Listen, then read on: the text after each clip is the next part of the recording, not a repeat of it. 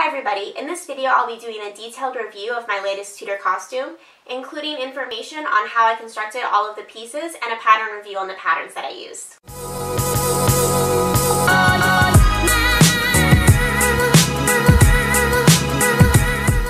The first piece is my shift, which I actually created for my first Tudor costume, so I'm just reusing it again. It is made following the smock pattern generator from elizabethancostume.net, and I used a handkerchief weight linen from fabricstore.com. I sewed all of the seams by machine, and then I flat felled them all by hand. And then the neckline and the cuffs are actually embroidered along the edge with some black embroidery floss. I really love this shift and I love the pattern, and I know I need to make more because this one gets really dirty. I have to OxyClean it after every weekend at the festival because the cuffs especially get really dirty, but I do like it a lot and I highly recommend the pattern. I didn't really have to make any changes to it. Actually, initially I made a change to it because I thought that I wanted it different somehow, and then it turned out that the pattern was correct all along and I should have followed the directions completely in the first place. The next piece is my bum roll, and again this is the bum roll that I made for my first costume. I don't see a lot of point in having more than one bum roll. This bum roll is made out of muslin I got at Fabric Wholesale Direct, and it is stuffed with cotton batting that I actually got by unwinding a bunch of cotton balls, and there's actually a piece in it that is some old knitting I had laying around because I didn't have enough cotton balls. The next piece I have is a stiffened front kirtle, and so this acts as both a pair of bodies to help shape my torso into the proper conical shape, and also the kirtle for the dress and the visible underskirt. This kirtle was made self-drafted mostly based on the last kirtle that I made, which was loosely based on the corset that I made based on the pattern generator at elizabethancostume.net. So just to give credit to credit was due, once upon a time this started out as my Elizabethan corset pattern, but it has gone through quite a few iterations since then. The fabric is an embroidered silk taffeta that I got at Tudor Fabrics.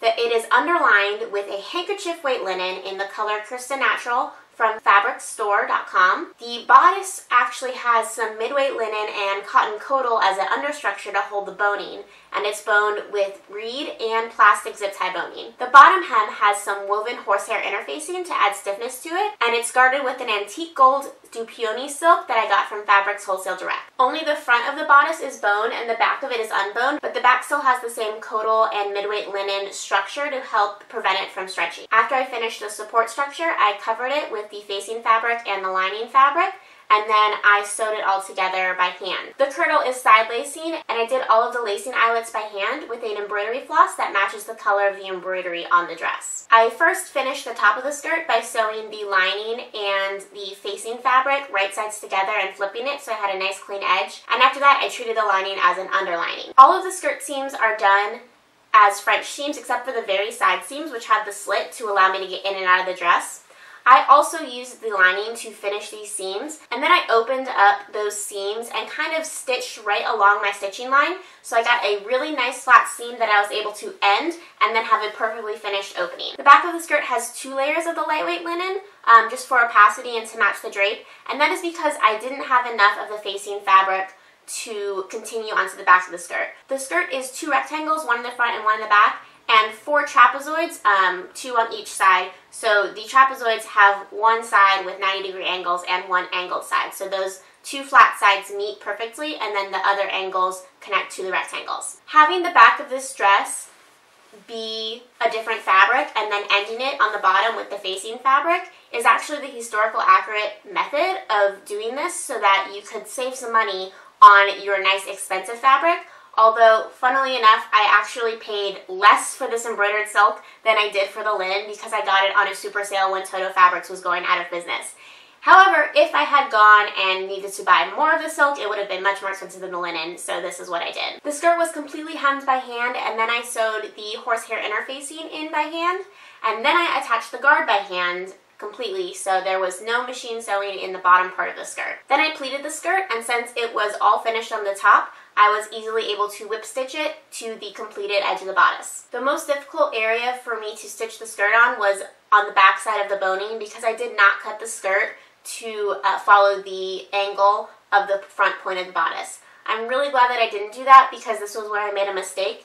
In all of the mock-ups that I made, I never wore them for a very long time, and so after I had made my completed bodice, I sat down in it and realized that I couldn't sit down because the front point was much too long. It looked amazing when I was standing, but it did not feel good when I was sitting. So I actually had to open up the entire bodice, take out all the boning and shorten them by a couple inches, and then reinsert them and reclose the bottom of the bodice so that it fit more correctly. The next pieces are the sleeves, and I made these sleeves following a historical pattern on a blog that I can't remember the name of, but I'll surely put it here on the screen. They are made with the antique gold du peony silk I got from Fabric Wholesale Direct, and they are underlined with just a white handkerchief weight linen from fabricstore.com. They were completely embroidered by hand in flat pieces, which again is the historical method that they would have done embroidery, and then once I was finished with the embroidery, I constructed them with French seams. I used fusible web to help me flatline these pieces, and I used a 1-inch seam allowance and 1/4-inch fusible web to attach the silk to the linen. This was to help me prevent the fraying that I knew the silk would do while I was hand embroidering them, and then in the process of creating my French seams, I simply cut the fusible web off. I was having some trouble when I was fitting this pattern, and I felt like the upper arm was much too long, so I shortened it, but then once I finished it, I realized that I couldn't actually reach the top of the sleeve all the way up to the strap of my kirtle. I probably needed to just decrease the underarm piece and keep the same length on the overarm piece, but I was finding the extreme angle that the two pieces are sewn together to be difficult to follow, so I kept it as it is. And instead, I just pinned the sleeves to the flat felled seam of my shift, which is really strong. The next piece is my gown, and this was made following the pattern for the fitted English women's gown from the Tudor tailor. This gown is made from a tropical weight silk that I got from Mary Jo's in Gastonia, North Carolina, and it's underlined with a medium weight linen from fabricstore.com. The bodice has an additional layer of muslin from Fabric Wholesale Direct, and the bottom of the skirt is guarded with micro velvet also from Fabric Wholesale Direct. Additionally, there is some white silk du peony in the sleeves that was a destash from a friend, and the entire gown has hand-stitched navy velvet trim. The wider trim is from Psy Fabrics, and the narrower trim I got on Etsy is no longer available. Originally, I went to the LA Garment District to find the fabric for this gown because I knew that I wanted to make it from a lightweight wool, and I found a beautiful one at B. Black & Sons, but it was very expensive. And then I found another one that I really liked that was much cheaper at another store, so I bought about 5 yards of it.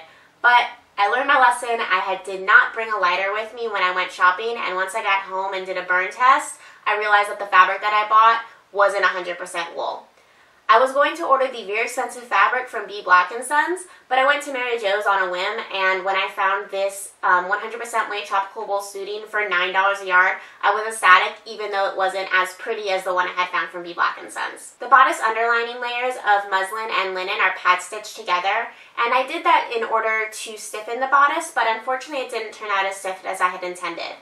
The first order of muslin that I got from Fabric Wholesale Direct was really stiff, but the second order that I got from them was much softer, and so even after the pad stitching that I did, it didn't have my intended weight. Luckily, since I made a stiffened foundation layer, I don't have too much issue with wrinkling or buckling. This pattern calls for a traditional lining, but I simply underlined the bodice with the pad stitch pieces and then used a facing in order to cover the collar area. To finish the seams, I used a bias strip that I cut from the middle weight linen, and I also used that same bias strip to clean finish the edges of the armholes and the bottom of the bodice. The front of this gown closes with hooks and eyes. The skirt I did very similar in the way that I did the skirt for my kirtle. I used the underlining to first clean finish the top edges of the skirt and then treated the two pieces as one, and I constructed the skirt with French seams. I had to piece the skirt together because these skirt pattern pieces were quite wide, and this was my first time piecing. And of course, the wool and the linen were two different widths, so I had to piece them separately. The wool I only pieced with normal seams, and the linen I pieced with flat felled seams since you would be able to see it more on the inside. I did not even have enough linen, so I had to get very creative and have multiple pieces, while with the wool I had just barely enough. Unfortunately, in all of the linen that I was piecing together, I got confused and wound up cutting an angle wrong. So the linen does not extend fully to the front edge of the skirt, but luckily the front edge of the skirt is turned in 3 inches, so it mostly covers it except for on one side. After I constructed the skirt, I cartridge pleated the back of the skirt and attached the finished edge to the finished edge of the bodice.